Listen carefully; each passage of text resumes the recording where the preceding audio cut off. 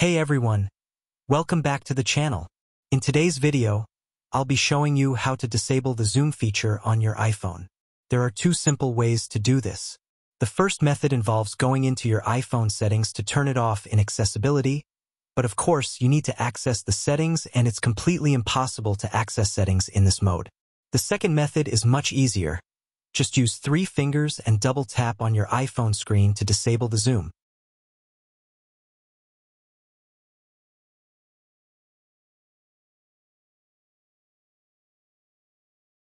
Once you've completed the step, it's important to also disable the zoom feature in your iPhone settings to prevent the issue from occurring again.